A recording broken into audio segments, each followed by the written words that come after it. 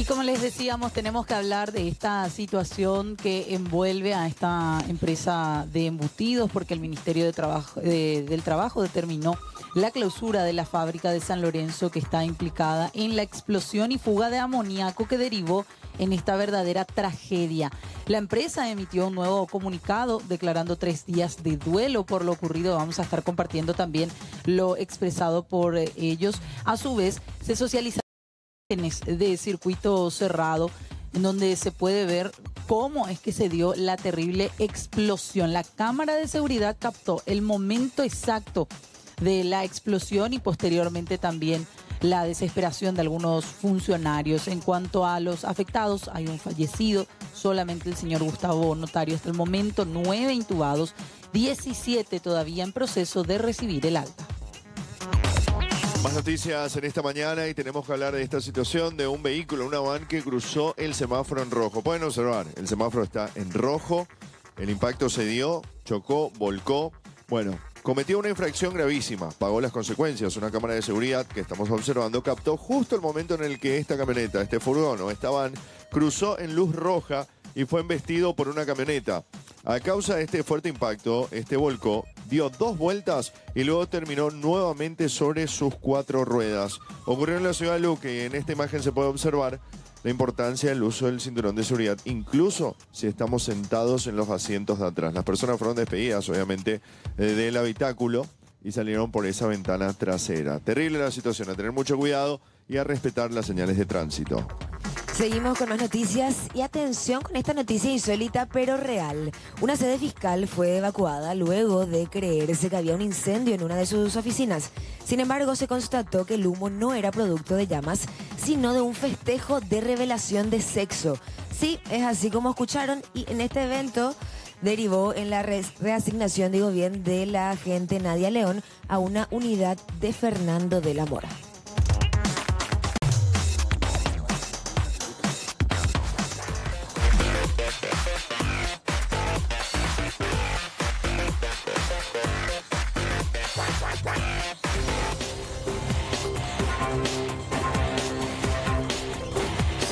.39, vamos a la tapa de los diarios. Primer recorrido express, empezamos con ABC Color, Fer. Constitución Nacional no admite enmienda en temas tributarios. Muy bien, esta es la portada de la jornada del día de hoy. Vamos a adelantar cada uno de los puntos que tenemos en esta jornada. Y de este tema que nos mencionabas, Fer, sí, legisladores están en contra de la intención cartista. Exactamente. Bueno, dicen que el único camino para que los municipios se queden con el 100% del impuesto inmobiliario, como plantea Honor Colorado, es mediante una reforma constitucional y no a través de una enmienda. Bueno, el senador Líder Amarilla advierte que modificar esta Carta Magna es peligrosísimo para la democracia. El Tribunal Superior de Justicia Electoral aclaró que no prevé ni enmienda ni reforma. Mientras tanto, el senador Basilio Núñez está defendiendo el plan, dice que tienen un dictamen, pero hasta el momento no lo muestran, Chiche, y aseguran que no buscan la reelección presidencial en este periodo. Tenemos la imagen que trae el diario ABC Color en este viernes y estudiantes están en pie de guerra. Sí, estamos observando organizaciones de estudiantes universitarios y secundarios. Ellos estuvieron, de hecho, ya en el transcurso de estas semanas advirtiendo al gobierno de Santiago Peña que van a movilizarse para que se mantenga un blindaje a la ley de arancel cero, a otros planes sociales que temen sean tocados los fondos de esos planes para fondear lo que tiene que ver con el proyecto Hambre Cero. Muy bien, vamos a estar adelantando estos temas. El primer recorrido es Express. Vamos hasta Edwin, a ver qué tenemos en deportes. Vamos a la contratapa de este diario que tiene que ver con la selección. Dice, más puntos que Argentina y Brasil. Para hacer un resumen, ganando somos campeones. Empatando vamos a las Olimpiadas. Okay. Perdiendo estamos afuera. Vos sabés, Edwin, ayer muchísima emoción.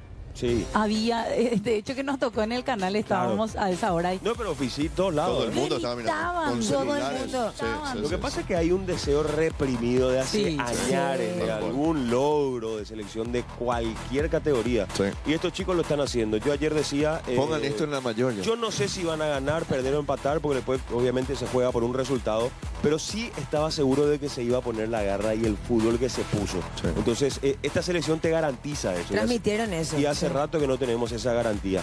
Bueno, finalmente ganó Brasil también, le ganó a Venezuela 2-1, Paraguay empató con Argentina 3-3, otra vez se le escapó la victoria sobre el final, esto lo hace todavía más emocionante y ojalá el domingo ante Venezuela no va a ser fácil, ¿eh? No va a ser Venezuela fácil. Es durísima. Sí. Podamos gritar campeón y meternos a los Juegos Olímpicos. Tenemos también la fecha 5 que arranca hoy con 2 partidos.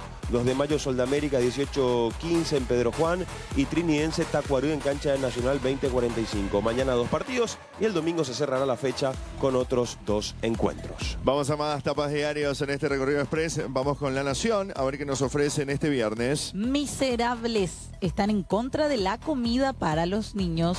Bueno, negocios y politiquería mueven a detractores, acusa senador. Sí, se trata del senador Antonio Barrios, fue el que cuestionó la actitud de algunos congresistas de la oposición que se oponen, a su vez, al almuerzo escolar. Bueno, para Barrios es una actitud miserable estar en contra de la alimentación de los niños del Paraguay. Afirmó que algunos se oponen porque se les acaba el negocio del plato de comida que antes proveían a las escuelas. Bueno, tenemos la imagen también, Fer. Sí, la fotografía que ya nos da un adelanto de lo que tiene que ver con lo deportivo y ahí lo quiero sumar a Edwin. Paraguay dejó escapar el triunfo ante Argentina y define el domingo. Ese es el gol de Enzo González, el 3-2. Una pelota recuperada arriba, un pase para Enzo que la picó por encima del arquero, a un costadito, ponía el 3-2. Bueno, finalmente en el minuto 98 nos empató Argentina. Hasta que empaten. Más o menos. Sí, se sintió eso. Vamos a la contratapa. ¿Qué tiene La Nación? Contratapa de La Nación, vamos a ver justamente también el enfoque albirrojo, destacando la labor de la sub-23. A pocos segundos de París, dice el título. Argentina le empató a Paraguay en el último suspiro. Así había sido también en la fase de grupos. Estábamos ganando 1-0, después nos empató Argentina. En un partido tremendo, la albirroja quedó a las puertas de lograr su clasificación a los Juegos Olímpicos 2024 y a pasos del título. Repito, ganando el domingo sin importar cualquier otro resultado, somos campeones. Pero hay que ganar a la selección local, a Venezuela, que tiene muy buen equipo también. Más abajo, título socalero, quinta fecha. Arranca hoy, el 2 de mayo recibe a Soldamérica y Trinidense va ante Tacuarú. Subimos, ángulo superior derecho, Paiva en la foto, Olimpia es el tema. Colo-Colo quiere llevarse a Guillermo Paiva. Finalmente Olimpia rechazó esta oferta por un préstamo por considerarla insuficiente. Muy bien, gracias Edwin. 6 de la mañana, volvemos con la tapa de los diarios. 6 de la mañana vamos a tener el recorrido completo para todos ustedes en la jornada de hoy viernes, en esta transmisión desde exteriores. Estamos aquí en el Club Sajonia realizando la Mañana de Cada Día dentro de lo que es el operativo de la Mañana de Cada Día verano. Y por supuesto, mientras estamos afuera, queremos aprovechar también para dar las mejores recomendaciones para las 6 de la mañana. Estamos en esta jornada de hoy viernes, estamos pasándola muy pero muy bien aquí en el Sajonia. Y agradecemos un montón a la gente del club, a la directiva, por permitirnos ingresar desde muy temprano para poder montar todo. Después vamos a estar mostrando la zona de los móviles, los muchachos que están trabajando a full. Y bueno, y esto que está teniendo reformas, se está ampliando, se está poniendo lindo el club. Bastante, después vamos a pasar. Estoy un poco inquieto porque me abandonó mi dupla. Sí, por acá tenés otra dupla en el short. Con Fer sí, pero habíamos quedado con Chiche de venir con Bermuda hoy. Me siento, viste, me siento medio desnudo. A mí me da frialdad cuando tengo... Me da cosas. Varias reformas, lo que es la zona de remo, por ejemplo. También el techo del natatorio. También se está arreglando. Y tengo entendido que también la piscina social. O sea, la que está... Porque una es de competencia y de clase de natación y la otra es... Ya para que la gente venga a disfrutar. Yo no conocía este club, estoy impactada. ¿En serio? ¿Es la primera vez, Noche? O capaz habré venido de muy chiquita y no recuerdo, pero tu padre es cantó hermoso. Acá 724.500. Hay mucha historia y no lo vi todavía acá. Bueno, se está haciendo una cancha de tenis más también. Se arreglaron algunos quinchos y demás. La zona de los decks ahí cerca del río también ya se había hecho hace un tiempito que antes no estaban para mayor comodidad. Hay más canchas de vóley de playa, anexo piquivóley. De lo que puedo ver, ¿verdad? Yo solo vengo y me quedo en la cancha, juego todo y me voy la mayoría de las veces. Cancha 1, cancha 2. Y después hay que ver cómo está el rancho también, porque este club continúa más allá del río. Cierto, del otro lado. Sí. Bueno, hoy vamos a hacer un recorrido completo de lo que es este fantástico club. Que bueno, que ya se siente y ya se disfruta, que la gente empieza ya a caminar, caminando desde a disfrutar. tempranito. Sí. Esa Pensé que era uno de los disciplina, compañeros. Cosa que no haríamos. ¿Verdad? Cosa que no haríamos nosotros. No, por el horario nomás, porque estamos trabajando. Desde el lunes los compañeros sí, porque tienen Nosotros un desafío para todos los De hecho, esta trabajadores de la bermuda me mañana. quedó medio justita. Claro. Bueno, vamos a las noticias. Un adelanto de lo que se viene para el próximo bloque. Sí, y lastimosamente esto sí no es nada simpático, nada agradable, porque una mujer, vamos a hablar del testimonio que nos brinda ella, porque ella intentó pedir ayuda a su expareja para socorrer al hijo que tienen, pero el hombre terminó intentando asesinarla a ella. Terrible este nuevo caso de intento de feminicidio.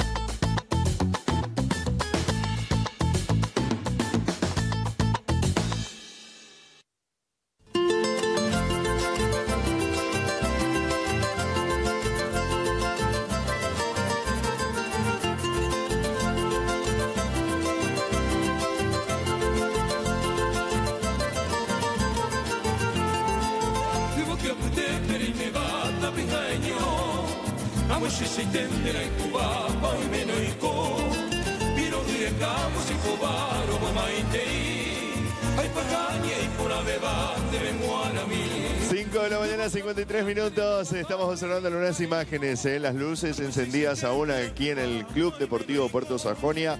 Estamos esperando el amanecer de este viernes, de este fin de semana, un fin de semana que se viene cargado. Vamos a estar teniendo el cierre del carnaval de Encarnación mañana.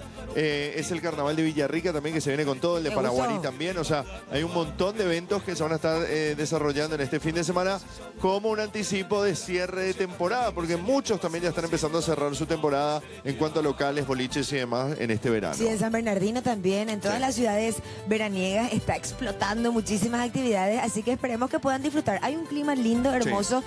Un cierto de inestabilidad, un tanto de inestabilidad, digo bien, así que vamos a ver qué pasa el fin de semana, porque mañana sábado tenemos altos porcentajes de probabilidades de lluvias.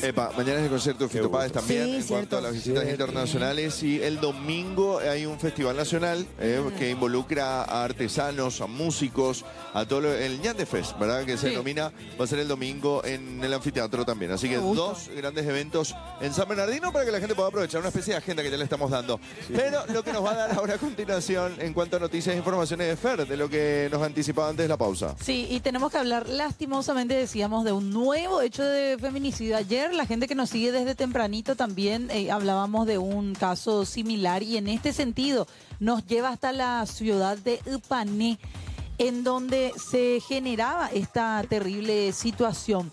¿Qué pasó? Diana Coronel es una mujer de 31 años que se comunicó, ella le llamó a su expareja a fin de solicitarle una ayuda económica, es decir, que le ayude a ella porque su hijo, el hijo que tienen en común, estaba enfermo. Mariano Benítez, que es el hombre, la expareja de 62 años, él acudió al llamado. Fue a bordo de su auto, llegó al domicilio, le llamó a Diana para que ella salga, se acerque allí al auto afuera de la casa. Pero en ese momento, cuando ella se acerca a su expareja, ya directamente en la ventanilla del acompañante y sin decirle absolutamente nada, Mariano intentó degollar a esta mujer con un cuchillo. Por fortuna ella reacciona rápido, logró cubrirse el cuello, pidió ayuda a los vecinos, y es en ese momento en que este hombre sale corriendo del lugar para minutos después amenazarla a través de WhatsApp. Escuchemos las entrevistas. Nosotros tuvimos conocimiento de un hecho de un intento de autoeliminación. Exacto, un intento de suicidio, por lo que acudimos al lugar y le auxiliamos al señor, le auxiliamos hasta el hospital de Ñemby, donde fue atendido. Posterior a eso recibimos una denuncia de esta señorita. Habían tenido un percance, una discusión entre ellos, y en ese percance el supuesto autor agarró del pelo a la chica queriendo cortarle con un cuchillo en el cuello, y en su afán de zafarse ella resultó con heridas en la mano, en los dedos. El cuchillo ya fue puesto a cargo del Ministerio Público como evidencia. El agresor estaba bajo efecto de alcohol. Y según en el diagnóstico ya médico no tenía nada de eso.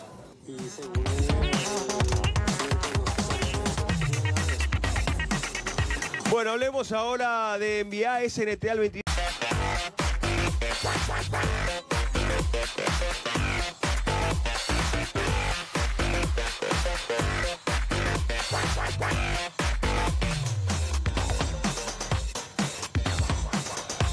Vamos a las informaciones. Amoníaco fatal y la investigación de la tragedia. El Ministerio de Trabajo determinó la clausura temporal de la fábrica de San Lorenzo implicada en la explosión y fuga de amoníaco que derivó en una verdadera tragedia. Por su parte, la empresa emitió un nuevo comunicado. Vamos a estar compartiéndolo en instantes con ustedes. Ellos, entre otras cosas, mencionan que declaran 3 días de duelo por lo ocurrido.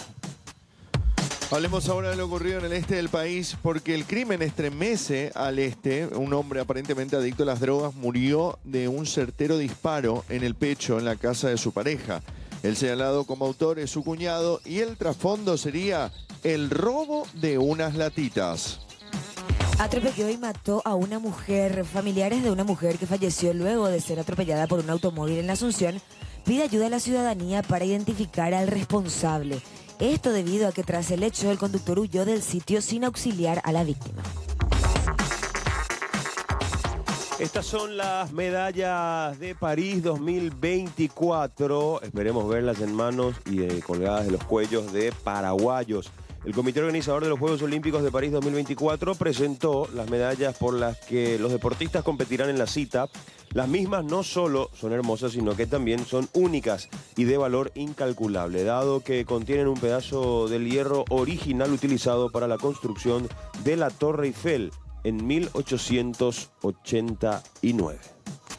Vamos ahora a esta información porque reglamentaron una ley largamente postergada. Se trata de la ley de armas y explosivos que desde el 2010 estaba a la espera de su decreto reglamentario. Con esta normativa se busca limitar el número de armas, municiones y explosivos que son importados a nuestro país, además de establecer una mejor trazabilidad de las armas que ingresan. Esto a fin de evitar siempre que vayan a parar a manos del crimen organizado.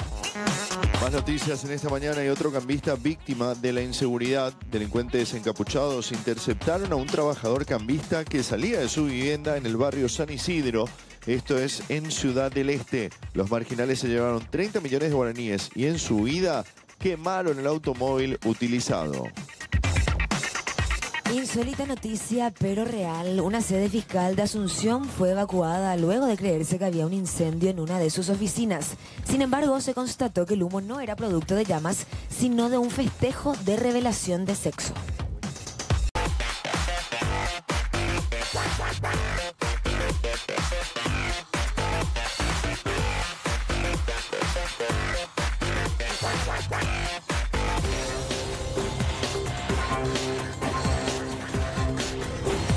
Vamos a la tapa de los diarios en la mañana de cada día. En este día viernes empezamos con ABC Color. Constitución Nacional no admite enmienda en temas tributarios.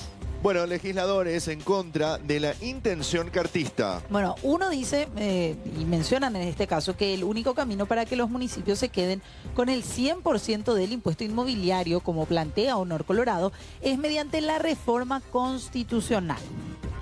Así es, el senador líder amarilla advierte que modificar la Carta Magna es peligrosísimo para lo que es la democracia. El Tribunal Superior de Justicia Electoral aclaró que no prevé ni enmienda ni reforma. Mientras tanto, el senador Basilio Núñez está defendiendo el plan. Él dice que tiene un dictamen, pero hasta ahora no lo muestra. Aseguran que no buscan con esto la reelección presidencial en este periodo.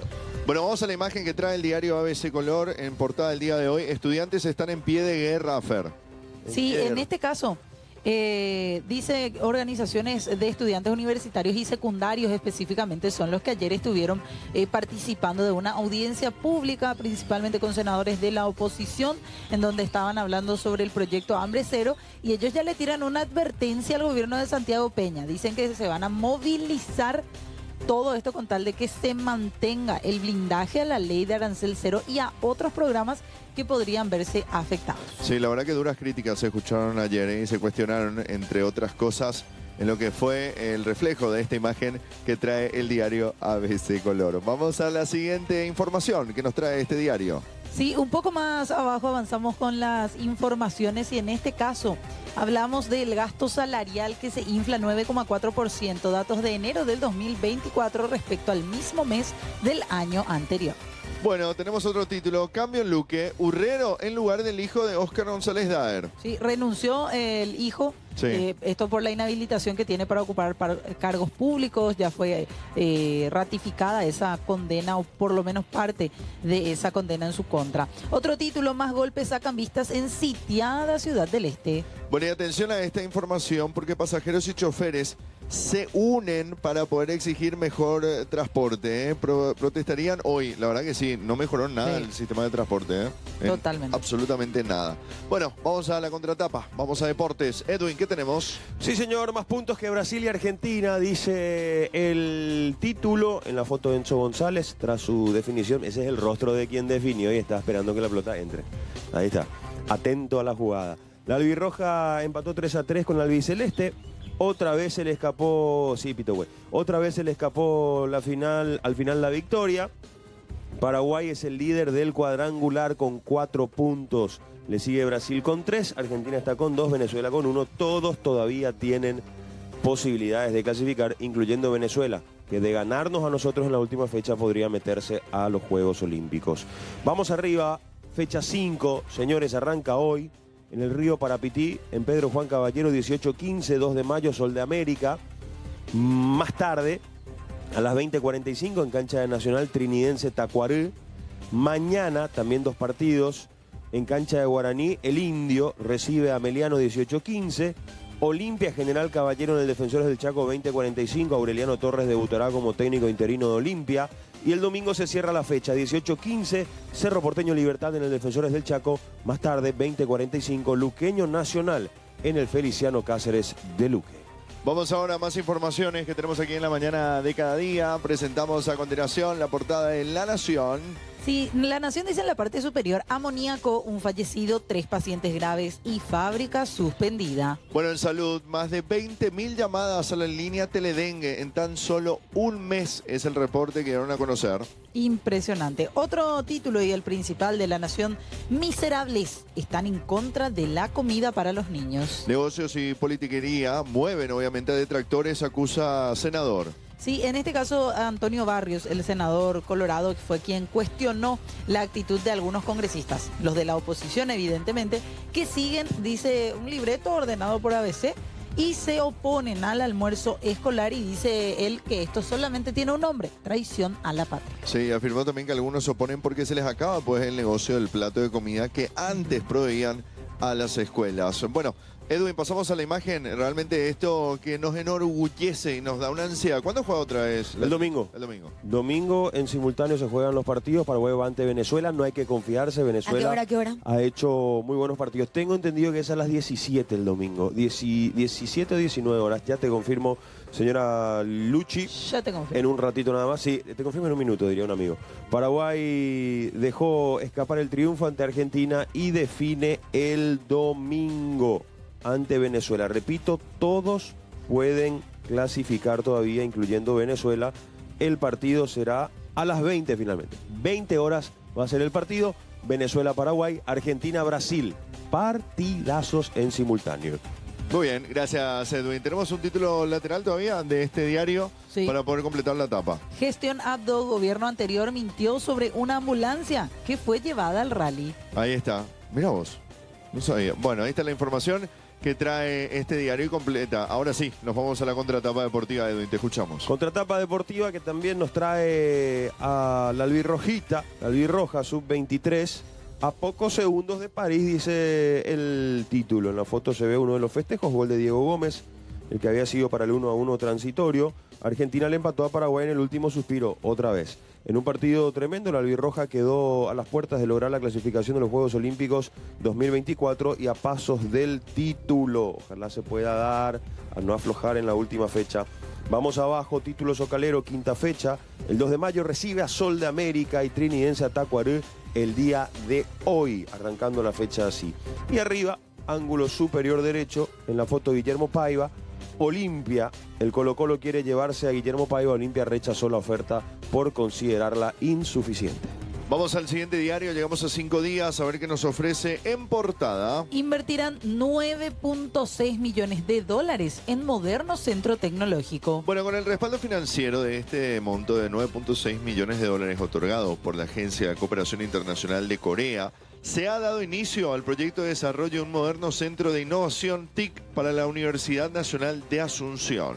Piden no incluir resolución en el acuerdo Mercosur-Unión Europea. Es otro de los títulos que trae 5 días más abajo. Bueno, y expresó justamente en este comunicado la posición respecto a la controvertida resolución europea 1115 sobre las normativas medioambientales, indicando que dichos aspectos no deberían ser incorporados en las discusiones sobre un tratado de libre comercio entre Mercosur y la Unión Europea. Vamos a los títulos laterales. En economía, en enero el déficit fiscal anualizado alcanzó los 1.576 millones de dólares. En negocios destacan el aumento de la inversión chilena en Paraguay. Y Valores se alía con Grupo Galicia y lanza una innovadora aplicación para invertir, es otro título. Vamos a la siguiente portada, llegamos a IP Paraguay, son las 6:20. Gobierno mejorará infraestructura del INCAN, el Instituto del Cáncer, para optimizar la atención. Y justamente el presidente visitó este centro oncológico y conversó con pacientes y con los familiares, escuchando atentamente las inquietudes de ellos. Sí, en este caso lo que buscan es incrementar la capacidad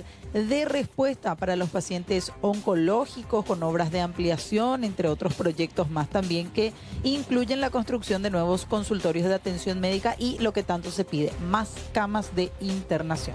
Vamos a otra información. 3 títulos en pie de tapa. Peña asegura que negociaciones sobre tarifa de Itaipú prosiguen y no hay nada que especular. Trabajo coordinado y participación de la sociedad civil para sumar este plan de lucha contra lo que tiene que ver con el abuso de drogas. Hambre cero será el mayor legado del Ejecutivo para el país, afirma gobernador de Guairá. Con esto completamos la tapa de IP Paraguay. Vamos a la siguiente portada, con esto cerramos. Sí. Última hora. Peña pide no dramatizar las negociaciones sobre Itaipú. Ex gerente de ANDE admite también momento complicado y resalta la firmeza que está teniendo nuestro país. Sí, el presidente Santiago Peña a su vez reconoció el tire y afloje. Y como decíamos en la otra etapa, pidió no especular con respecto a las conversaciones, lo que se puede entender como un sutil mensaje a la contraparte. Vamos a la imagen que trae el diario Última Hora en la portada del día de hoy. Tiene que ver con una muerte y muchas dudas. Sí, esta explosión fatal y la fuga de amoníaco que se daba en la empresa Ochi dejó un fallecido, varios heridos, 3 todavía bastante graves. Ahora se está investigando o se busca investigar algún tipo de situación que haya involucrado a la empresa en negligencias, dice Última Hora. Tenemos más títulos. Oficialismo insiste en el plan de enmienda y se respaldan apoyo de gobernadores. Alertan que no se abrirá puerta al infierno. Maquiladora apunta a capacitar y emplear a reclusos. Corrupción. Hijo de Óscar González Daer renuncia a la Junta tras el fallo de la Corte Suprema de Justicia. Solo 5 de 14 ambulancias del IPS están operativas para Asunción y Central. Fíjense ustedes, asegurados son nuevamente los afectados. Ruta Paraguay 01, firmas con mala fama quieren ampliarla, fueron precalificadas por el MOPC. Y el último título que trae Última Hora, Guairá y Paraguarí se llenan de color con el inicio de los esperados cursos. ¿Cómo se ven ahí? Sí, nos vemos ahí, ¿eh? Sí. ¿Nos vamos? Vamos para el cierre. Vamos a hacer. Sí, Guairá y Paraguarí, o sea, Villarrica y Paraguarí van a estar de fiesta. ¡Qué gusto! Es este fin de semana. Y hay que decir, Encarnación también está de fiesta. Sí. Cierra mañana su último día del carnaval. Mañana 10 es el último. Mañana no va a haber transmisión del SNT, porque muchos nos preguntan, ¿se van a ir, van a transmitir de vuelta? No. Transmitimos los 2 carnavales centrales, los 2 días centrales, los del medio. Vos sabés que muchísima gente se emocionó. A mí también me preguntaban, ¿van a ir para el cierre? Bueno, lastimosamente no, pero hicimos toda la previa para que justamente ustedes puedan ir al cierre. Los vamos a perder en la Joaquín. Ay, sí. Que va a estar allá, ¿eh? Cierra el carnaval con una fiesta que hace justamente la organización del carnaval con la Joaquín. Bueno, Vamos a continuar aquí en la mañana de cada día. Seguimos disfrutando de la jornada. Pasó un gatito ahí detrás nuestro.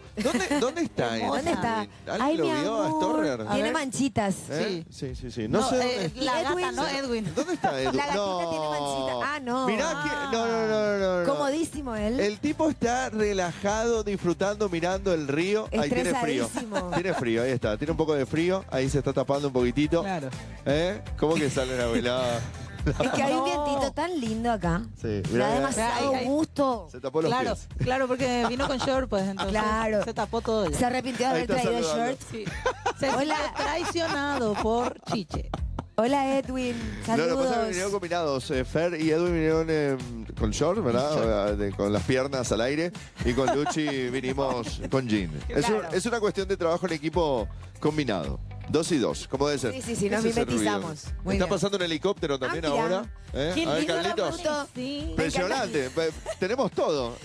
El presidente. Un barco. Me gusta que estamos transmitiendo el minuto a Presidente. minuto de todo lo que vemos. Ahí está, Tan emocionados estamos. Sí. Saludamos, Mira, la hoja se Que mueve. toque la ahí está. bocina. Así estamos todos. Que toque bocina. Bueno, estamos en vivo, en directo, aquí desde Sajonia, realizando el programa dentro del operativo verano. Hay personas que se están despertando ahora y nos están viendo. Sí, estamos en Sajonia. Y estamos en este ciclo de transmisiones exteriores que llevamos adelante. Así que estamos muy contentos de estar aquí y estamos contentos también de compartir con mucha gente que nos recibió desde tempranito. Enseguida se viene el desayuno y mucho más. Ahora, ¿qué se viene a continuación? Tenemos los datos de las cotizaciones de moneda. Ustedes saben que después de la cotización de moneda siempre estamos dando las recomendaciones en cuanto al menú que nos ofrece Ochi. Y Ochi, como presentador de la mañana de cada día, comparte con todos ustedes un comunicado oficial. Es el segundo comunicado que dan a conocer. Ayer estábamos leyendo el primero, el que salió luego de los primeros sucesos y primeras informaciones que ocurrían en cuanto a esta situación. Este es el informe que ya compartimos con ustedes y lo voy a leer rápidamente y es un comunicado oficial. Ochi lamenta profundamente las consecuencias generadas por la explosión de una garrafa de amoníaco ocurrida ayer, 7 de febrero, en nuestra fábrica de San Lorenzo. El hecho nos afecta en primer lugar como familia porque hay trabajadores involucrados y ellos son nuestra prioridad. Nos duele sobremanera la partida de nuestro compañero Gustavo Notario. Nos hemos puesto a disposición de sus familiares para brindarles apoyo en lo que precisen. Seguimos pendientes y ocupándonos de la salud de los 36 colaboradores internados, 33 de nuestra firma, 3 de servicios tercerizados. En cada uno de los hospitales en donde ellos se encuentran, contamos con un equipo de nuestra empresa cuya tarea exclusiva es seguir cada caso y dar respaldo a los familiares de los afectados, tanto en la parte operativa como emocional. Para los familiares también facilitamos la atención de 5 psicólogas expertas en intervención de crisis y una línea telefónica a la cual pueden comunicarse directamente para reportar sus necesidades. A la vez, contamos con médicos de urgencia para monitorear la recuperación de los trabajadores. En este momento nuestra fábrica se encuentra cerrada. Y esto es un dato muy importante para dar a conocer porque muchos estaban especulando que la fábrica seguía trabajando de manera normal. En este comunicado afirman que está cerrada, inactiva, no hay personas trabajando, solo un equipo especializado operó en tempranas horas de la mañana, de ayer esto, con las medidas de seguridad correspondientes, siguiendo indicaciones de las autoridades sanitarias sobre el retiro de biomasa. Junto con el Ministerio Público y las autoridades pertinentes, seguimos investigando para determinar las causas del accidente y qué acciones tomar para extremar medidas de seguridad y garantizar la salud de las 620 personas que trabajan directamente en la fábrica y la de la comunidad. Un equipo de directivos de la empresa también está a disposición de las autoridades para facilitar el acceso a las instalaciones y la información que requieran. En cuanto al impacto medioambiental, el Centro Nacional de Toxicología informó que la circulación de las personas en los alrededores de la fábrica ya es segura. Pedimos disculpas por los inconvenientes generados a nuestros vecinos, clientes, proveedores y otras partes afectadas. Estamos trabajando para tomar medidas con el fin de que no se repita ningún hecho que ponga en peligro la vida de nuestros compañeros ni de nadie. Ochi agradece el trabajo de los bomberos, la policía, las autoridades sanitarias, los trabajadores y todas aquellas personas y empresas que continúan colaborando para que esta situación sea controlada. Nuestra empresa ha resuelto tener 3 días de luto y estará cerrada hasta tanto se resuelva la investigación de los hechos. Agradecemos la comprensión y el apoyo de en este momento tan difícil para las familias afectadas y la familia Ochi. Esto tiene firma de ayer, 8 de febrero del 2024, comunicado que se dio a conocer a las 13 horas. Comunicado que van a poder encontrar también en las redes sociales de Ochi. Y esto, en este caso, para poder aclarar, hay muchas informaciones al respecto, por eso hicieron este comunicado que hoy compartimos aquí en la mañana de cada día. Bueno, seguimos nosotros con el programa, estamos en este ya amanecer, ya tenemos una claridad tremenda, ya se puede ver que detrás nuestro tenemos el río, tenemos un poco de arena, la zona muy linda que tiene el Sajonia, que hoy nos recibe con los brazos abiertos para poder visitar, disfrutar y compartir con ustedes a través de la señal del Sistema Nacional de Televisión. Y observando estas imágenes, nuestra bandera que está flameando, hay mucho viento, ¿eh? Ahí hay un reflejo del viento por la palmera y las banderas. El flequillo se me está abriendo de una manera impresionante. Ahí vas a dejar de usar tu flequillo. Aviso a todos los televidentes, no sé qué parezco, pero bueno, el día está hermoso, estamos disfrutando. Miren lo que es el cielo, por favor, está rosadito, divino. Sí, el flequillo quedó en Carlos Antonio López 5712, no llegó estas 15 cuadras más hacia el río. Bueno, vamos a hablar de Conozcan mi frente. Sí, está bien, está, es una nueva imagen de Luchi. Sí, bienvenida a la frente de Luchi a la mañana de cada día. Gracias. Vamos a hablar de Tupí, vamos a hablar de la vuelta a clase, estamos cada vez más...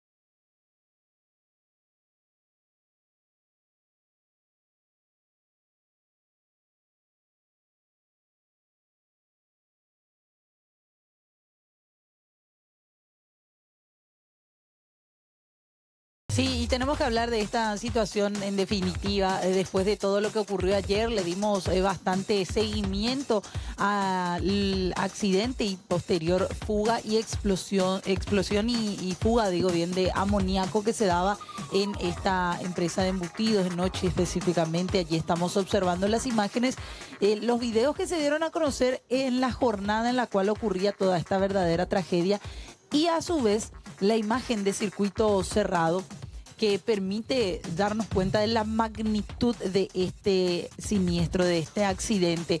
Fíjense, es el momento exacto en el cual unos segundos antes pasaban los funcionarios por las inmediaciones de este sector en donde se encontraban los tanques con gas amoníaco en su interior, y posterior a eso ya ven ustedes la explosión que hizo que rápidamente este gas que se usa para refrigeración termine expandiéndose por este sector de la fábrica, por este sector de la empresa, y ya llene absolutamente todo de humo. Unos segundos después se ve la salida presurosa de los funcionarios, también de los trabajadores que se encontraban en el interior, que empezaron rápidamente a correr, a pedir auxilio.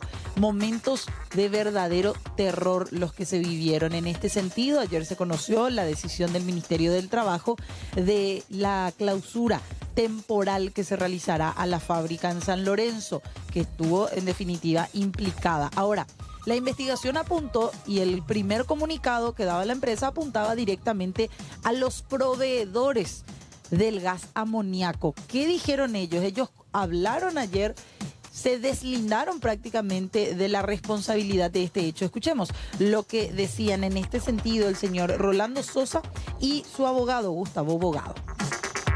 Nosotros le hemos entregado esta mercadería a ellos el día 27 de julio del año 2023. Desde el 27 de julio del año 2023, los 6 o 7 tubos, están en poder de ellos, bajo su administración y bajo su manejo. Nosotros, ¿dónde entregamos? Entregamos en este primer portón, ahí dejamos nosotros los tubos, porque la empresa ya no nos permite llevar o disponer en ningún otro lugar. A partir de ese momento ya queda bajo exclusivamente responsabilidad de ellos. Y a nosotros realmente nos extrañó mucho, y disculpen, ¿verdad? Pero nos extrañó mucho porque primeramente nosotros no estamos construyendo ninguna fabricadora de hielo. Segundo, no estamos instalando ese cilindro a eso, porque eso se utiliza para refrigerar, para enfriamiento, ¿verdad? Entonces, nosotros no estuvimos en ese momento ningún personal ni ninguna persona de la empresa disponiendo de ese tubo, y a nosotros nos llama la atención, vuelvo a decir, la disposición, la temperatura a la que pudo haber estado expuesta y el golpe a que pudo haber, además del personal no apropiado. Bueno, ahí está lo que mencionaban en este caso los representantes de esta empresa que estuvo proveyendo el amoníaco, porque en un primer momento la fábrica dijo, no, se trataba de la manipulación de estos tanques por parte de funcionarios de la empresa tercerizada que eran los proveedores. Ellos deslindaron de esa manera la responsabilidad en estas declaraciones que daban ayer en horas de la mañana. Y el fiscal a cargo del caso, el abogado Gerardo Mosqueira, determinó que estos balones, tanto el que tuvo una mayor presión pero pudo ser controlado, como el que explotó, fueran remitidos directamente al Instituto Nacional de Tecnología, Normalización y Metrología, el INTN, a fin de realizar una mayor verificación. Van a ser sometidos a pericia para conocer mayores detalles del por qué se habría provocado la explosión. Ahora, hablaron también los representantes de la empresa Ochi en una conferencia de prensa. Compartimos lo que mencionaba. Todos nos hemos afectado porque, como le digo, somos una familia y todos nos conocemos, nos vemos todos los días, almorzamos juntos. Prácticamente nos encontramos en nuestro segundo hogar, en la fábrica es nuestro segundo hogar, ¿verdad? Y obviamente estamos muy tristes. Y todos están asegurados, y como le digo, no solamente asegurados, nosotros estamos dando la asistencia psicológica y posteriormente médica, que va a ser más adelante, una vez que ellos salgan de alta, vamos a hacer un seguimiento. Pusimos a disposición personal psicológico 5 que a partir de hoy van a ir sumándose, tanto acá como en IPS central, y bueno, dar todo lo que sea, asistencia, lo que sea. O sea, nosotros prioridad que ellos estén bien, tanto ellos como sus parientes, como sus familiares. En todo lo que podamos ayudarles, nosotros estamos ahí como familia, no como empresa, como familia estamos ahí. Porque los que nos conocen saben cómo nosotros somos una unidad. Los datos técnicos como tal no tengo a mano. Y no quiero pecar de mentiroso, por decirlo así, porque no tengo los datos certeros conmigo en este momento, pero sí hay seguridad, estamos seguros, estamos trabajando con la gente, con las autoridades pertinentes para ver qué pudo haber ocurrido y si hubo un defecto en su momento, ver si subsanar eso, ¿verdad? Pero eso ya quedaría en la parte técnica y obviamente las instituciones que están involucradas en esta investigación. Que estaban involucrados en esta investigación. Muy bien, más noticias e informaciones en esta mañana y tenemos que hablar de una serie de allanamientos que se estuvieron realizando también el día de ayer dentro de los informes que tenemos aquí en la mañana de cada día. Vamos a compartir las imágenes justamente de esta serie de allanamientos e intervenciones que se estuvieron llevando adelante. Fueron realizados por el equipo de antinarcóticos, gracias a las denuncias realizadas obviamente por las oficinas técnicas. Aquí compartimos las imágenes. Ocurrió en la ciudad de Ñemby, allanadas 2 viviendas, detenidas varias personas, entre ellos Marcos Benítez, de 18 años, y Carlos González, de 20 años. Encontraron cocaína, marihuana y enseres de fraccionamiento de drogas. El domicilio está ubicado a 100 metros de una escuela. Por otro lado, en la ciudad de Fernando de la Mora, zona sur, también fueron allanadas 3 viviendas. En la primera casa fue detenida Liz Aranda, de 42 años. En su poder se encontró cocaína y dinero en efectivo. Y ya en la segunda casa, en esa localidad, fue aprehendido Ricardo Yajari Pana, 25 años, playero. En su poder se encontró marihuana picada, plantas de marihuana y un picador de metal.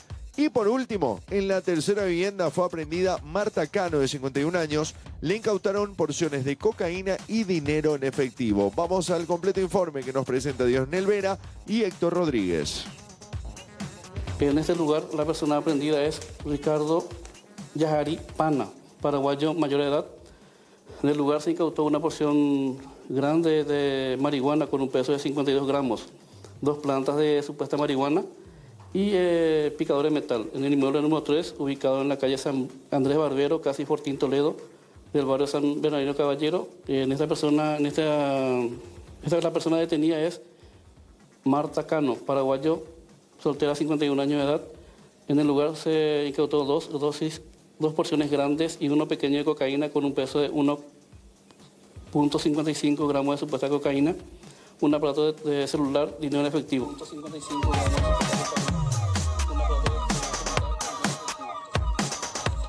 Bueno, más noticias e informaciones de noche madrugada en instantes, porque ahora, ¿a dónde vamos, Luchi? Vamos hasta Tupí, ya tenemos el primer enlace correspondiente del día. Mariano, ¿cómo estás? Buen día, aquí te saluda todo el equipo.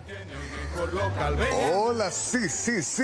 El amor es una magia, una simple fantasía. Es como un... No me acuerdo. Ese es la música. Visito. Eso, ¿cómo están?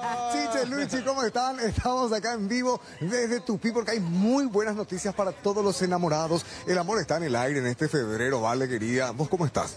Muy buenos días, un saludo muy especial para toda la gran teleaudiencia de la mañana de cada día y por supuesto ya estamos muy felices y emocionados aquí en el salón de ventas de Tupí porque el amor está en el aire, como ya decías, y nosotros tenemos ofertas y beneficios increíbles para que encuentres el regalo ideal para tu enamorado, para tu enamorada, aquí con la mayor de las facilidades y por supuesto al contado y hasta en 15 cuotas. Importante lo que dijiste, enamorado, enamorada, tanto ellas como ellos, hay regalos para todos. Por supuesto que sí, opciones para ella, increíbles planchitas, secadores, perfumes, televisores también, ¿por qué no? Y también opciones para él, cortabarbas, relojes verdaderamente súper lindos. Tenemos también la parte de Athletic en donde vas a encontrar todo lo que necesitas para ejercitarte, así que si de por ahí tienes un novio fit, ya sabes que la opción es venir a Tupí y vas a encontrar absolutamente de todo. O si ya están en otros planes de equipar la casa,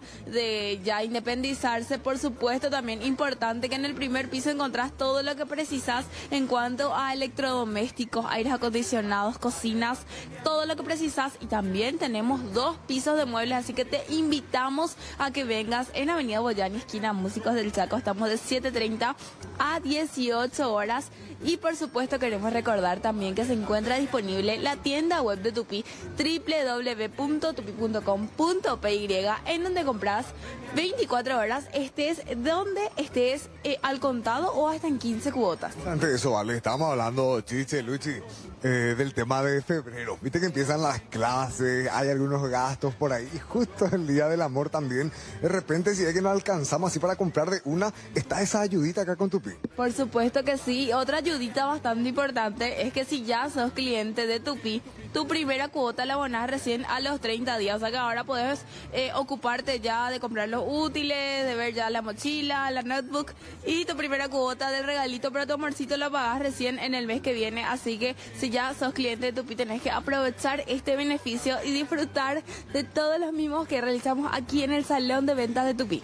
El horario, cómo se va a estar trabajando en este tiempo para que también puedan venir a mironear. Lo que dijiste, lo de la web, es lo que siempre es muy práctico, pero venir acá, tocar el producto, el regalito, ¿cómo hacemos? Por supuesto que sí, y aparte, Mariano, de tocar el producto, podés recibir asesoramiento personalizado, porque tenemos representantes de cada marca aquí en Tupí que van a decirte estas características tiene el producto, estas bondades tiene, y así vas a poder utilizar al máximo la compra que estás haciendo. Así que te esperamos de 7:30 a 18 horas. Ese es nuestro horario de lunes a sábado. Por supuesto que te esperamos con el mejor servicio de atención al cliente y el mejor servicio de cafetería. Y este fin de semana ya vamos a hacer previa al Día de los Enamorados. Vamos a tener degustaciones, vamos a tener smoothies, vamos a tener regalitos para las parejas y por supuesto un espectacular show en vivo para que puedas venir y realizar tu experiencia de compra y que sea óptima. A ver, hoy es viernes, el 14 de febrero cae el miércoles, próximo miércoles, entonces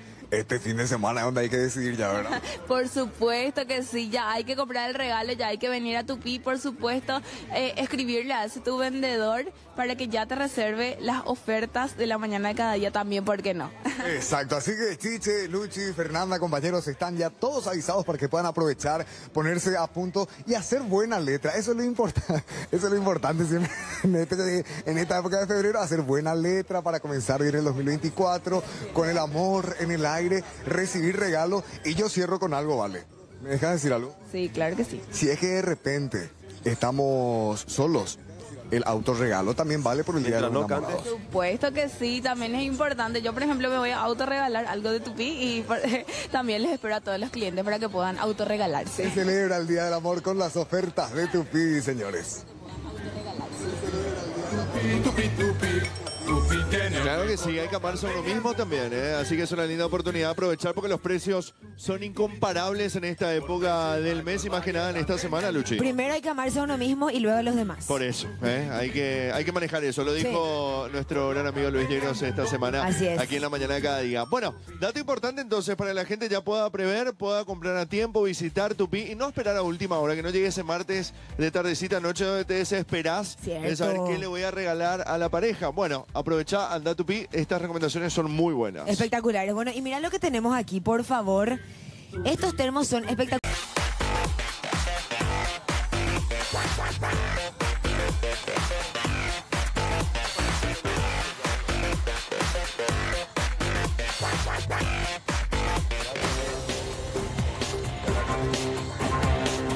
Vamos rápidamente a la tapa de los diarios en esta transmisión de exteriores. Estamos en el Club Deportivo Puerto Sajonia compartiendo con ustedes la mañana de cada día. Y empezamos con el recorrido con el diario ABC Color.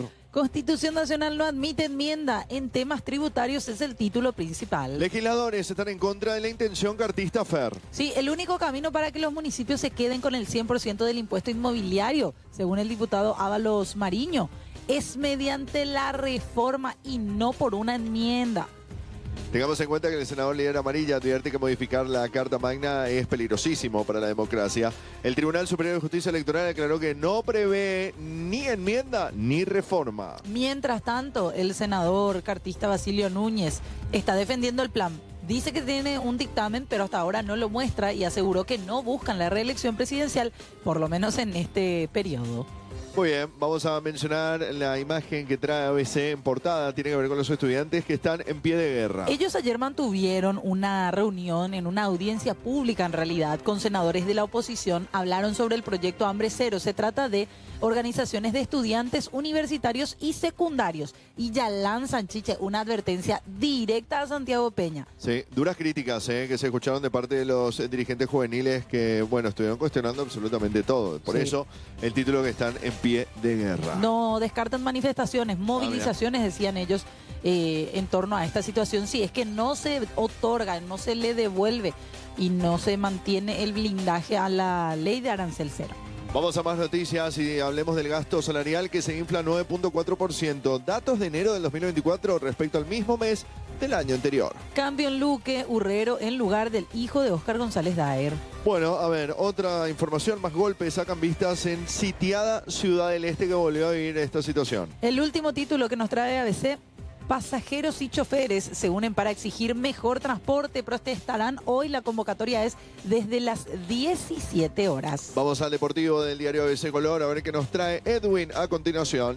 En el deportivo vemos a la selección sub-23. Dice más puntos que Brasil y Argentina. Paraguay tiene 4 puntos tras el empate de ayer. Brasil está con 3, Argentina con 2, con un solo punto Venezuela. Paraguay terminó empatando 3-3 con la albiceleste.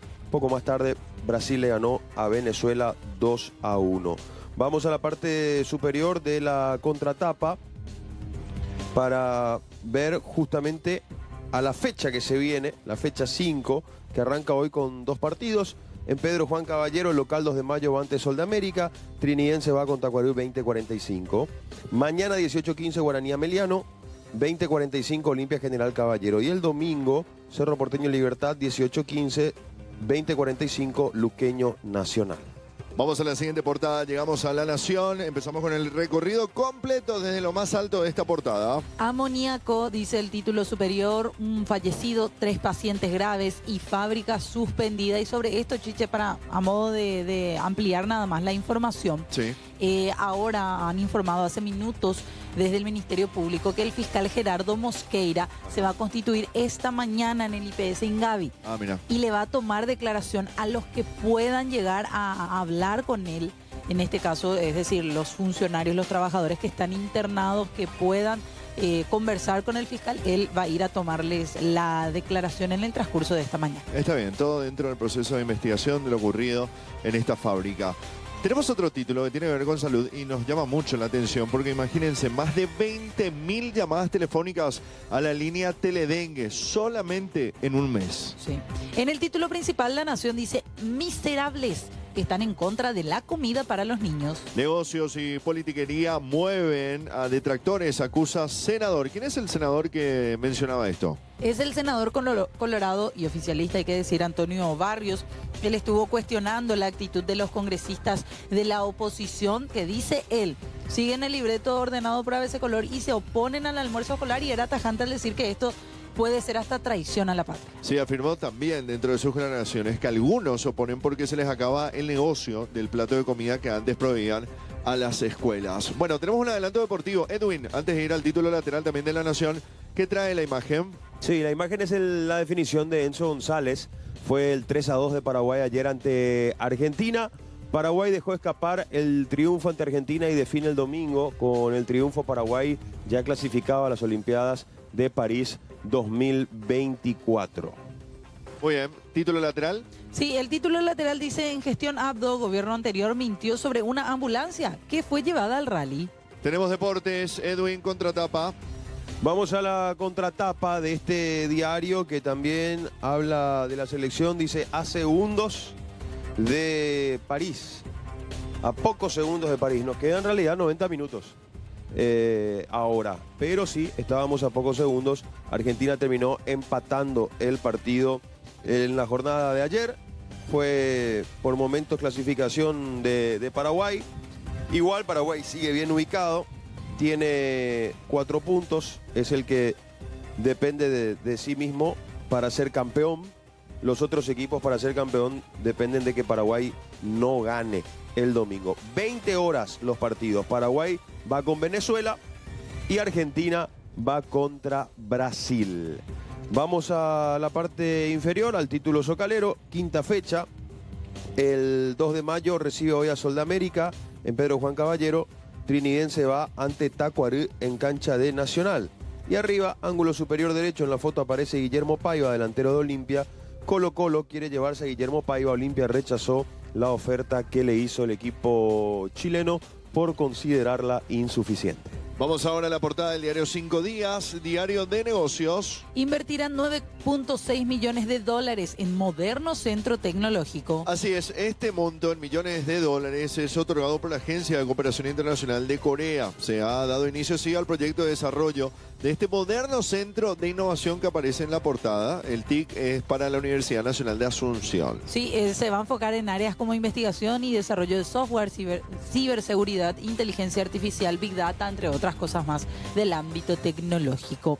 Vamos a otro título un poco más abajo. Piden no incluir resolución en el acuerdo Mercosur-Unión Europea. La Asociación Rural del Paraguay expresó obviamente en este comunicado su posición respecto a la controvertida resolución europea, la 1115, sobre las normativas medioambientales, indicando que dichos aspectos no deberían ser incorporados en las discusiones sobre un tratado de libre comercio entre Mercosur y la Unión Europea. En los títulos laterales, en economía, en enero el déficit fiscal anualizado alcanzó los 1.576 millones de dólares. En negocios destacan el aumento de la inversión chilena en Paraguay. Valores se alía con Grupo Galicia y lanza una innovadora aplicación para invertir. Es el título con el que cerramos 5 días. Vamos ahora a IP Paraguay, diario digital, son las 7:16, 24 grados la temperatura. ¿Qué tenemos en la portada? Gobierno mejorará infraestructura del Instituto del Cáncer para optimizar atención. Bueno, y ahí vemos al presidente de la República que ayer se interiorizó justamente sobre las futuras obras de ampliación de este centro especializado y estuvo conversando con todos. En este caso, hasta incluso estuvo mirando e incrementando la capacidad de respuesta para los pacientes oncológicos, que fue el pedido más escuchado por el presidente. Sí, el proyecto incluye construir nuevos consultorios de atención médica, añadir más camas de internación. Por eso es que están solicitando esta modernización, dicen ellos, acorde a las nuevas necesidades. Vamos a otro título, 3 más, en pie de etapa. Peña asegura que negociaciones sobre tarifa de Itaipú prosiguen y no hay nada que especular. Hay un trabajo coordinado que se destaca y también participación de la sociedad civil en el Plan Sumar. Hambre cero será el mayor legado del Ejecutivo para el país, afirma gobernador de Guairá. Es lo que completa la etapa de este medio digital. Tenemos un diario más, tenemos Última Hora. Sí, en su título principal, Última Hora dice: Peña pide no dramatizar las negociaciones sobre Itaipú. Y el ex gerente de la ANDE también admite un momento complicado y resalta la firmeza que tiene nuestro país. Sí, el presidente de Paraguayo reconoció que hay un tire y afloje, pero pidió no especular respecto a las conversaciones y ahí, dice Última Hora, ya se puede entender que hay un sutil mensaje a la contraparte. Vamos a la imagen que trae el diario Última Hora y es una muerte y muchas dudas. Bueno, hablamos de esta explosión fatal. Lastimosamente se cobraba la vida de una persona bastante joven. La fuga de amoníaco en Ochi, un fallecido, varios heridos, 3 todavía bastante graves. Se investigan posibles negligencias, es lo que destaca Última Hora. Oficialismo insiste en el plan de enmienda y se respalda en apoyo de gobernadores. Alertan que se abrirá puerta al infierno. Maquiladora apunta a capacitar y emplear a reclusos. Corrupción, hijo de Óscar González da renuncia a la Junta tras fallo de la Corte Suprema de Justicia. Solo 5, escuchen bien, 5 de 14 ambulancias solamente, hablando del IPS, están operativas para Asunción y Central. Nuevamente los asegurados somos los afectados. Otra información, otro título, Ruta Paraguay 01, firmas con mala fama quieren ampliarla, fueron precalificadas por el MOPC. Y cerramos con este título: Guairá y Paraguarí se llenan de color con el inicio de los esperados cursos. Sí, porque ahora coinciden todos los cursos, ¿eh? Tenemos el de Guairá en Villarrica, tenemos en Paraguarí, en la ciudad de Paraguarí, y tenemos también el de Encarnación, obviamente en la Perla del Sur. Así que hay varias opciones para disfrutar del carnaval. Esto genera muchísimo trabajo para muchas personas, así que disfrutar al máximo de estas actividades. Ojalá que el tiempo acompañe, ¿verdad? Porque estamos hablando también de una inclemencia del tiempo para el fin de semana, para mañana sábado. Aparte del concierto de Fito Páez, el Ñan de Fez el domingo, estas actividades en el anfiteatro. Bueno, qué linda imagen lo del sol, ¿eh? De poder ver en este caso la playa, la zona del río. Hermosa estamos aquí, imagen. ¿verdad? Y aparte el viento, sí, el viento que estamos teniendo. Realmente Hasta me acostumbré a que el flequillo vuele. mi niñez. Sí, ¿verdad? ¿Sí? Una regresión al Es raro pasado. tener este vientito a esta hora. ¿Será porque estamos acá cerca del río? Pero no hace luego fuerte. tanto calor, 24 graditos, hermoso está. Está demasiado agradable, ¿eh? Sí, ayer después de la lluvia hizo un calor húmedo. Horrible. Horrible, estaba mucha presión y bueno, hoy parece que se calmó eso. Estamos teniendo un viernes espectacular para que puedan disfrutar. Allá Carlitos me dijo: sos una leona, Luchi. Yo te decía, raro. Qué La música de Lady Gaga. Ese fue todo. Puede ser la de Katy Perry. También. Sí, también. Voy a mirarles acá y tomar mi cafecito. Sí, muy rico Puede el ser la de café. Madagascar también, También, ojo. sí. Gracias a la gente del Club Deportivo Puerto Sajonia por el café. Miren, tenemos unos sandwichitos, tenemos empanaditas, tenemos chipa. Bombitas de queso. Bombitas de queso, tenemos Qué todo para Diría poder disfrutar, Luchi. así que muchas gracias. Y ya lo dijo, ¿Qué pasó? mis bichitos están... No, porque Así. antes de arrancar con el Hola. recorrido de diarios, Fer estaba desesperada por la comida. No, en La realidad... comida, y llegó y dije, bueno. Sí, no, yo quería café. Hace 2 horas ya le estaba diciendo acá a los muchachos que quiero Riquísimo el Los bichitos café. están así. Y endulzado por las dulces manos de Dalma Torres. Riquísimo. Bueno, vamos a la cotización de monedas. Dato importante aquí en la mañana de cada día para la gente que se prepara para viajar. Ana, hablando de las actividades del fin de semana, qué buena actividad estar aquí, qué buena actividad estar en el Club Deportivo Puerto Sajonia, que nos recibió con los brazos abiertos. Incluso el programa empieza a 5:30, pero el equipo ha llegado antes y ya estaba todo coordinado, todo listo para poder disfrutar. En instantes estaremos con el presidente de este fantástico club para poder hablar de las novedades. Pero para recorrer y ver las instalaciones de este lugar, ya está Evelyn con nosotros, así que vamos hasta otro sector.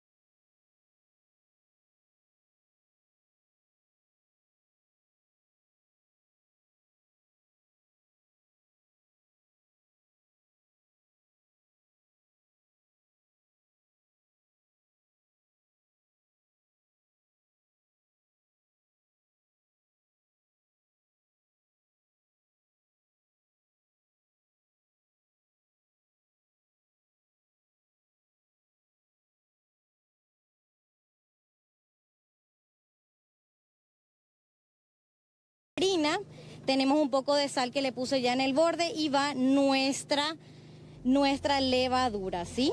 Acá, así se...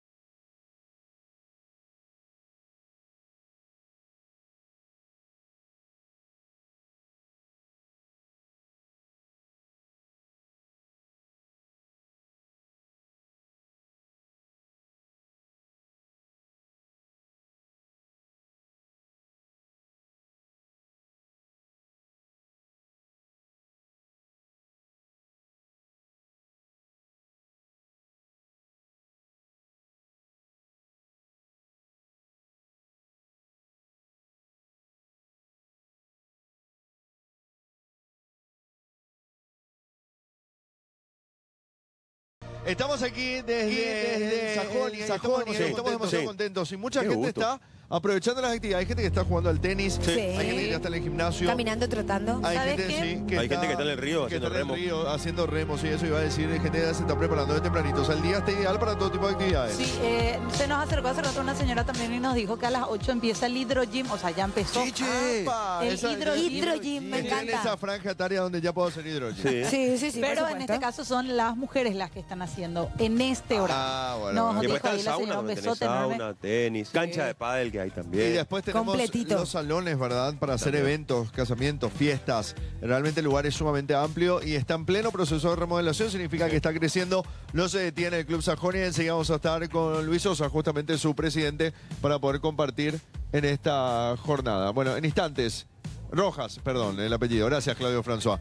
Vamos a seguir con más enlaces. Sí, seguimos con más enlaces correspondientes del día. Ya está Mariano con nosotros desde el INERAM. Mariano, te saludamos nuevamente.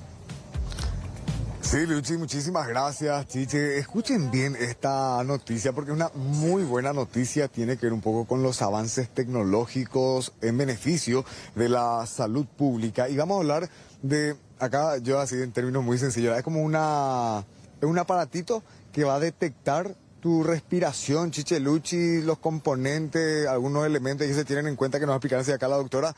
Y van a ayudar incluso a la detección de tuberculosis. Estamos con la doctora Rosarito Coronel. Ella incluso hizo un doctorado en el extranjero. Y para conocerte un poco, doctora, y para que también los compañeros, la gente pueda tener, ¿verdad?, la dimensión del laburo que venía haciendo, doctora, para servir en salud pública. ¿Te fuiste al extranjero? ¿Cómo fue eso? Sí, buen día, Mariano. Bueno, yo les quiero comentar que había iniciado mi carrera como médica acá en el país, ¿verdad? Pero estudié en La Habana, Cuba. Finalmente hice la residencia acá en el INERAM Y al culminar la residencia yo tuve la posibilidad de empezar mi carrera como PhD en Países Bajos, en la Radboud UNC. Terminando el PhD, que fue el año pasado, pude defender mi tesis doctoral en Nimega y regresé al país, ¿verdad? Bueno, y aprovechando este espacio, entonces les quiero comentar que la línea de investigación que yo hice fue en tuberculosis, ¿verdad? Utilizando justamente este dispositivo que hablas, es una nariz electrónica para el diagnóstico de la tuberculosis. Pero antes de arrancar con lo que es la nariz electrónica, tenemos que saber que la tuberculosis es una enfermedad que se transmite a través del aire, ¿verdad? Entonces la nariz electrónica es un dispositivo pequeñito, liviano, ¿verdad? Portátil, que usa batería, o sea, yo puedo llevar a cualquier lado sin tener miedo de que me falte energía, por ejemplo. Y lo que va a hacer es simular una nariz humana, o sea, básicamente va a oler la enfermedad. Este dispositivo está apoyado en lo que es lo más top, o sea, inteligencia artificial, ¿verdad? Pero para que pueda funcionar yo le tengo que entrenar al dispositivo. Eso quiere decir calibrar, ¿verdad? Sentarle y decir, como si fuera un niño, decirle, bueno, esta es una manzana, esta es una naranja, esta es una manzana, esta es una naranja. Y enseñarle la diferencia entre la manzana y la naranja. En nuestro caso, entre un paciente que tiene tuberculosis o una persona sana, varias veces. O sea, así se calibra el dispositivo. ¿Cómo funciona? Es un aparatito chiquito que tiene un bucal. Uno introduce el bucal en el paciente o en el participante, se pone un clip nasal y se le pide que respire normalmente dentro del aparato. La inteligencia artificial empieza a recordar los parámetros que le enseñamos, como lo que es sano y lo que es enfermo, y empieza entonces a distinguir. Y la máquina me puede decir, epa, este probablemente tenga tuberculosis. Si es así, entonces le sometemos a otros estudios que son más específicos para llegar al diagnóstico. A partir del olor, doctora, ¿o se tienen también en cuenta la saliva y compañía? ¿Cómo es? No, es solamente a partir de la respiración. Te quiero comentar que el aliento que tenemos cada uno de nosotros es absolutamente único, es como una huella digital. Entonces lo que la inteligencia artificial hace es comparar esos parámetros, ¿verdad? Y decir, esto tiene similitud a una persona sana, esto tiene similitud a lo que me enseñaron que es una tuberculosis. Y a partir de ahí entonces va haciendo la diferencia entre los alientos y se va calibrando a sí misma. Ya que conoce, doctora, la realidad de la salud pública, ¿verdad? ¿Cómo ayudaría esto? ¿Simplificaría un poco el proceso, tiempos de espera? Desde luego, porque el aparato cuando vos utilizás, 5 minutos es lo que tenés que respirar adentro del aparato. Esa inteligencia artificial corre esos parámetros, se envía para su, vamos a decir, para su control y regresa otra vez para vos en 10 minutos. Todo se hace vía internet. Entonces vos llegás al consultorio, te dan para que respires adentro del aparato, 10 minutos después te pueden decir, ¿sabes qué, Mariano? Mira, acá creo que hay una señal un poco donde tenemos que estudiarte más. ¿Puedes, por favor, darnos una muestra de tu catarro? Que es la forma en que se diagnostica la tuberculosis, ¿verdad? O sea, solamente si es muy necesario, vamos a tener que utilizar otros métodos que costarían dinero al sistema público. O sea, con esto nosotros ganaríamos tiempo, abarataríamos también costo, porque solamente vamos a pedir estudios más caros a los pacientes que salen sospechosos para esta enfermedad. Impresionante, Chiche, Luchi, lo que es, ¿verdad? El avance de la tecnología, uso de inteligencia artificial, lo que nos decían, un aparatito compacto, pequeño, se tiene aquí en el INERAN, están en uso y en fase experimental todavía, pero que claramente significará una gran ayuda para todo el trabajo también que realizan los médicos y, como decíamos, en pos de nosotros, la gente que recurre a los servicios de salud, y esta podría convertirse en una gran herramienta. De acá ¿cuánto tiempo van a necesitar? Bueno, la verdad que esto está todavía en fase experimental, hay que calibrar, hay que hacer en una cohorte, o sea, en un grupo de personas mucho más grande para saber que en realidad la máquina tiene un poder diagnóstico veraz, o sea que todavía tenemos un camino para andar, pero por suerte ya empezamos a caminar. Qué grande. Y acá en nuestro país, Chiche, Luche, con la doctora Rosarito Coronel, hizo su PhD en el extranjero y está acá en la República del Paraguay al servicio de todos. Bien por Rosarito Coronel y bien por este tipo de enlaces, Mariano, de poder dar a conocer un poquitito lo que es la innovación y en lo que significa la tecnología aplicada al sistema de salud que puede tener la República del Paraguay. Es muy importante esto. Sí, y lo importante, Chiche, también es que se da en medio del sistema público. Sí, correcto. Este tipo de investigaciones que van avanzando en torno a lo que es el ámbito médico y una afección como la tuberculosis. Así que excelente, le agradecemos a Mariano, también a la especialista que está todavía en proceso, en fase de investigación en torno a esta inteligencia artificial aplicada a la medicina, Chiche. Bien, Teresita Coronel, nuestras felicitaciones. Y qué bueno que el canal también lo haga visible a través de este tipo de enlaces. Bueno, los enlaces nos trajeron a esta transmisión de exteriores y nos trajeron aquí a nuestro querido barrio Sajonia, cerquita de nuestro canal, para poder disfrutar de este club. Es un emblemático club de la República del Paraguay. ¿Cuántos socios disfrutan de estas instalaciones, disfrutan del verano y de cualquier estación del año? Porque venir aquí es disfrutar una vida saludable, estar al aire libre, estar cerca del río y tener la oportunidad de poder tener un montón de beneficios siendo socio. Por eso hoy aquí con la querida Fer y con el querido Edwin, que disfruten mucho las instalaciones porque más de un torneo vino a participar y a lograr campeonatos. Se encuentra el presidente del Club Deportivo Puerto Sajonia. Estamos hablando del señor Luis Rojas, que ya nos acompaña en esta transmisión y que desde tempranito estuvo aquí en el club para darnos la bienvenida. Presidente, bienvenido a la Mañana de Cada Día. Gracias. Estuvo con nosotros él. ¿Cómo está, presidente? ¿Cómo está? Sí, ¿cómo estás, presidente? Bienvenido a su club. Bienvenido a ustedes. Bienvenido a ustedes. Y bueno, esta es la casa. Acá Erwin conoce y bueno, todos estamos participando de las actividades. Más aún que estamos en temporada. Sí. Y tenemos muchísimas actividades que comienzan ya a las 5 de la mañana, como el caso de el gimnasio, natación, estuvieron viendo el remo y todas las actividades, hidrogym. Y bueno, en el transcurso del día van surgiendo actividades y bueno, esto se llena. Qué lindo. Así que es un club de familia y es un club netamente deportivo. Sí, ahora, presidente, es increíble cómo está creciendo el club. De la última visita que yo tuve a este lugar es otro, de verdad. O sea, se nota que hay una gran inversión, se nota que están apostando por el crecimiento. Lugar de sobra, evidentemente, para seguir presentando innovaciones dentro de estas instalaciones. Sí, tenemos bastante obras nuevas. El pórtico de acceso, por ejemplo, es algo que se hizo en pandemia. En pandemia. Sí, yo recuerdo. Estamos por inaugurar una cancha 6 de tenis.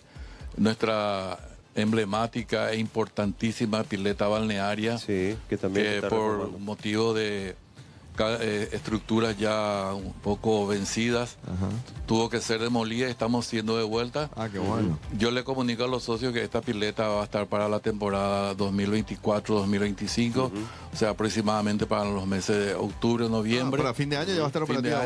Sí, porque es una bruta piscina, 50 metros. 50 por 25. 50 por 25. Sí. Barbaridad gigantesca. Y vamos a tener doble pileta para práctica de 25 y de 50. Claro. Que los nadadores van a estar muy bien. También la pileta de natación, de entrenamiento. La pileta de natatoria, que es de competencia. También ahora tuvimos que modificar el techo, que quedó súper bien.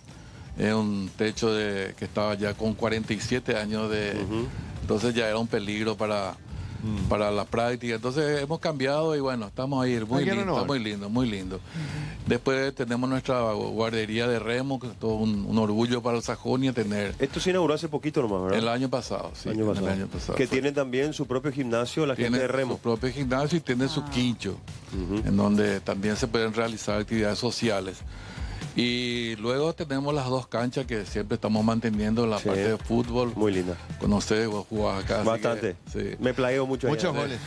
Ojo, estamos hablando de un jet set interesante que viene al Sajonia a disfrutar de los partidos. Está Edwin Storrer, Quique Casanova, Toto González. O sea, estoy agarrando a tres personas de distintos medios. En tres nombres. Para poder decir, ni que decir exjugadores que vienen a eso quería ir. Uno se sienta a ver el partido de senior y demás. Tenés a Mancio Merel, tenés una cantidad de jugadores, Brite Román, están todos, o sea, Vidal también está.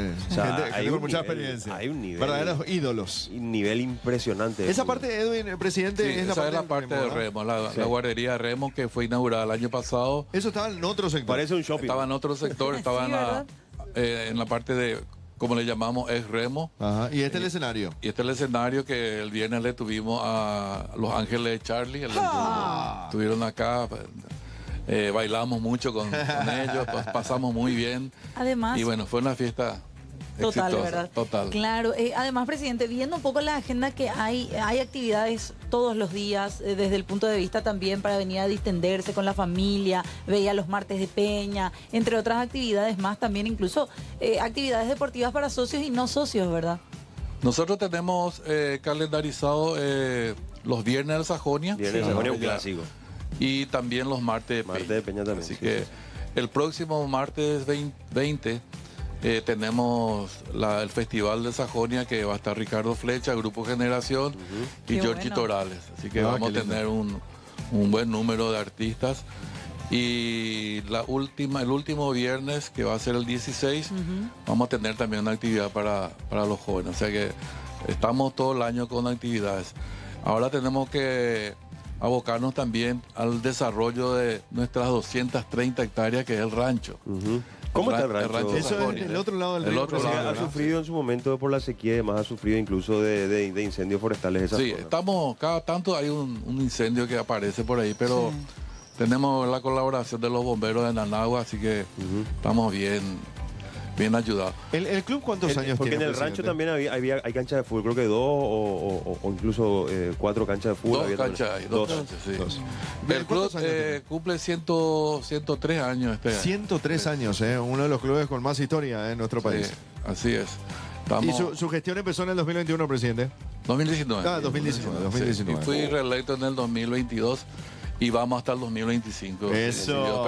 Después las bochas siguen funcionando. Las bochas funcionan todavía, seguimos participando en torneos nacionales e internacionales. Tenis de mesa. También estamos desarrollando bastante, como te dije, la cancha 6 de tenis que estamos inaugurando en breve. Y tenemos natación, como le digo, siempre sacando valores buenos. Remo, apostamos al remo para clasificar una Olimpiada. Entonces... Y después la playa, ¿verdad? Que tiene nuestra playa cuatro canchas de nuestra playa que vamos a hacer una ampliación con todo. Una vez que terminemos la pileta balnearia, vamos a tener que poner ahí una playa. Como antes, exactamente. Sí, eso te iba a decir, porque estuve mirando y justo termina ahí donde están las reposeras. Y después, bueno, se nota que es zona de construcción todavía. Una vez que se termine todo, se va a volver a la playa. Que termine en conjunto con el río. Se va a volver a la playa, sí, así mismo. Estamos viendo, lo bueno es que hemos alzado la cota y la inundación no es que va a entrar tan rápido, ¿verdad? Claro. Como antes, porque eso también era un desafío para todos los presidentes que agarraban la posta en el Sajonia en las inundaciones. De hecho hay placas, creo que hay una placa por acá que marca en qué año llegó el río. 1983. En el 83, hasta donde estamos nosotros. O sea, estaríamos bajo agua hoy. Qué bárbaro, impresionante. Presidente, si uno quiere ser parte de la gran familia de Sajonia, ¿cómo puede hacerlo? Bueno, ahora tenemos una promoción justamente para financiar nuestra pileta balnearia por 30 millones de guaraníes. Es un descuento del 50%, porque 60 es la 30 millones y 30 millones financiaron 10 cuotas y ya es socio del club. Con toda la familia, los cónyuges, hijos menores de 18 años. Y bueno, entonces estamos promocionando. Son 300 socios, nuevos socios, que ya prácticamente quedan entre 30, 35 nomás ya. O sea que ya estamos llegando al límite. Pero lo bueno es que el club no se endeudó con ninguna institución bancaria ni financiera. Todos los recursos que estamos aplicando es el dinero que el socio paga, su cuota. Entonces, por ese lado pueden quedarse tranquilos que nosotros vamos a invertir siempre el dinero que el socio deposita en el club. Qué fantástico. Bueno, presidente, le quiero agradecer un montón por permitirnos estar acá, por hacer un programa de televisión, porque vino el equipo del SNT a hacer el programa en este formato verano que tiene la mañana de cada día, y contentísimos, y más que nada agradecidos por las atenciones que nos están dando desde que llegamos. Yo agradezco que ustedes tengan en cuenta el Club Deportivo Puerto Sajonia. Somos vecinos acá del barrio. Por el barrio, sí. Las puertas están abiertas para todo tipo de actividad que ustedes desearen. Y bueno, le deseo éxitos como siempre. Igualmente, presidente. Gracias. Como le digo, las puertas abiertas y háganse socios. Sí, sí, sí. Ya voy a aprovechar la Yo ya promo. estoy, falta Fernanda y... Presidente, muchas gracias. Gracias. Te veo haciendo remo, por ejemplo. Venía acá a 5 de la mañana, Sí. media horita y después va al canal. Después voy a ganar. Sí. La verdad que sí. O 4:30 abrimos, Y por se 4:30 abrimos. se come muy rico, lo que estamos disfrutando del desayuno, la verdad, muy, pero muy rico. Así que gracias por recibirnos. Y hay buen nivel de fútbol que también es importante. Ahí está, por De sobre verdad todo. hay buen nivel, Eso es lo más importante. Bueno, vamos a seguir con el programa nosotros y vamos a agradecer a las marcas que nos están acompañando.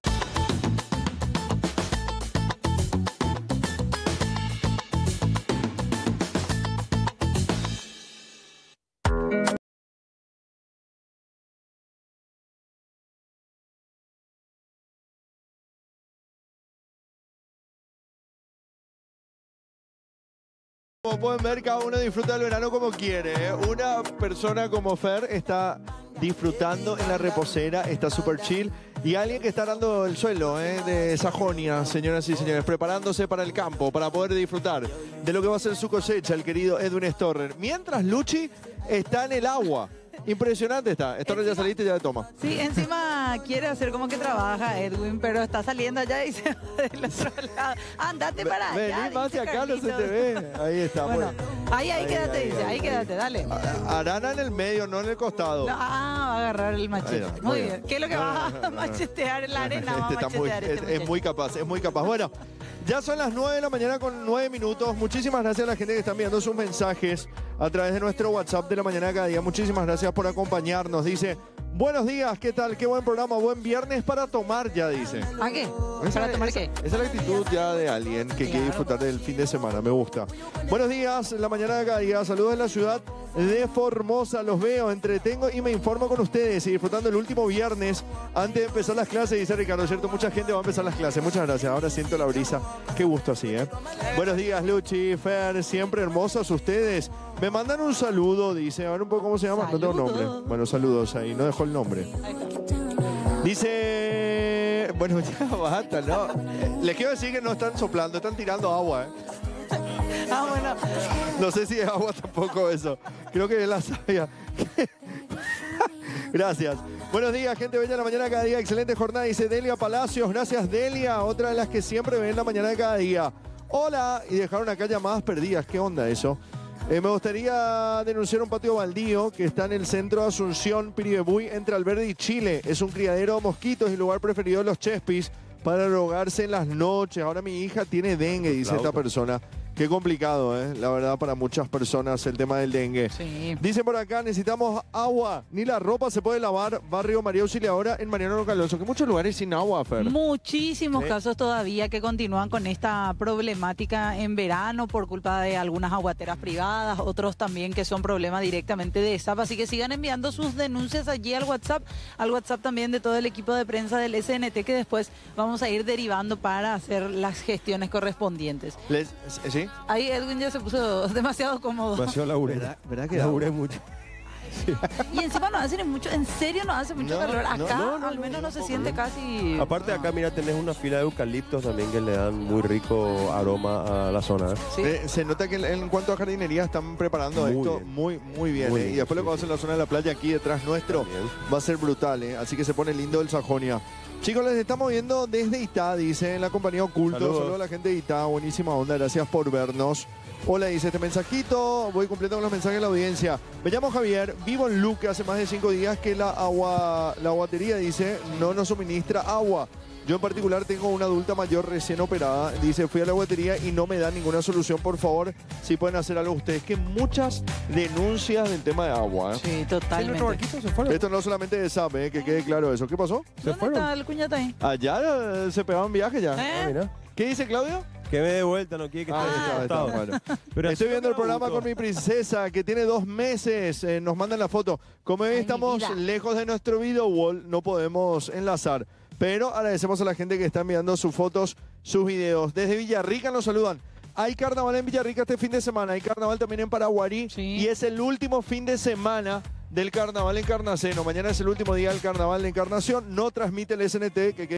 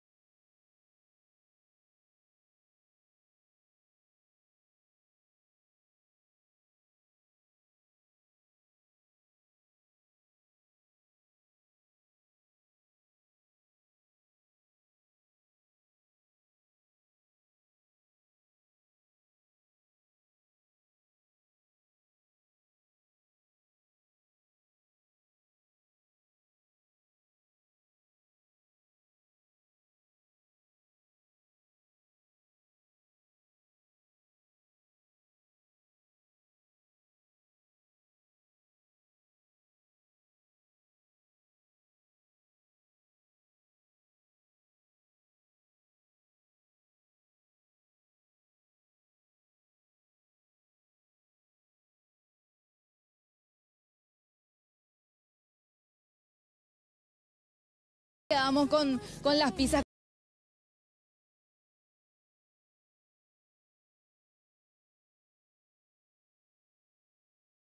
Dale, dale, genial. Nosotros en realidad dijimos que acá nos acerquen, ¿verdad, chicos? Sí, claro. Pero vamos a ver cómo hacemos la repartición ahí de las Tengo mi reel acá para poder traer. Para pescar alguito. Qué lindo está el deck, qué lindo está este sector para tomar sol, para disfrutar el sistema de regadío que ya se activó.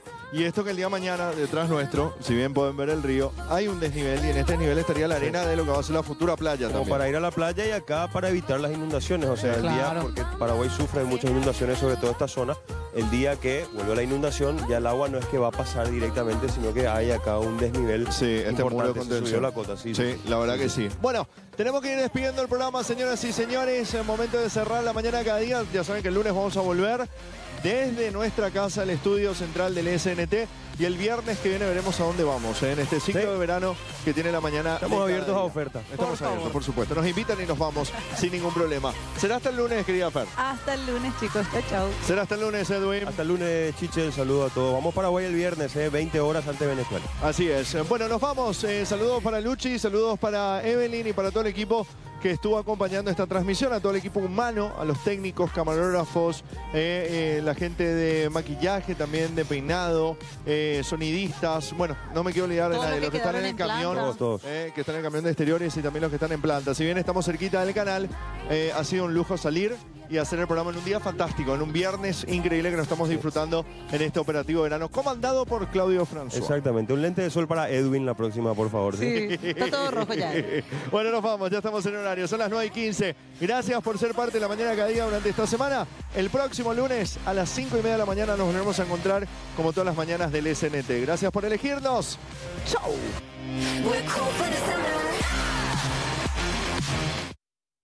La mañana de cada día fue presentada